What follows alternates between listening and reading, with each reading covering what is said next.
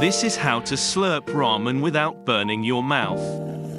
In the past, I thought that you were supposed to have your mouth really sealed around the noodles. Slurping is a different game, okay? When you slurp, instead of using a vacuum created by your cheeks, like this, try to inhale the noodles by keeping my mouth slightly open and then using the force of my lungs, not just the vacuum created by my mouth. So when you're slurping, you're basically sucking a lot of air inside your mouth. That air is also cooling down the whole thing. It's pretty technical, but I can assure you this works. You can still burn yourself pretty badly, especially if you try to eat too much in one. So you take less than what you think you need. Pull them free from the mass of noodles. You dip them one more time in the broth. Then you bow to the bowl. You're way more likely to get some broth if your mouth is closer to the bowl.